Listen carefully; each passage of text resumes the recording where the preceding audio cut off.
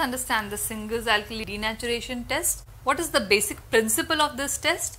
The fetal blood, it contains HbF and maternal blood contains HbA. This HbF or the fetal hemoglobin, it is resistant to acid as well as alkali, whereas this maternal blood which contains HbA or hemoglobin A is sensitive to both acid and alkali.